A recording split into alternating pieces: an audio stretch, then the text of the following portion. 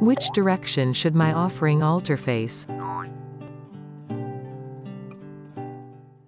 Direction doesn't really matter. I'm saying this for your convenience. For all of you, your houses face different directions. I can't tell. People have been sending their houses floor plans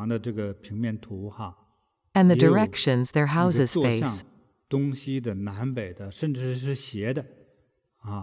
It's hard to find a so-called perfect direction for your altar. I prefer not to be too specific.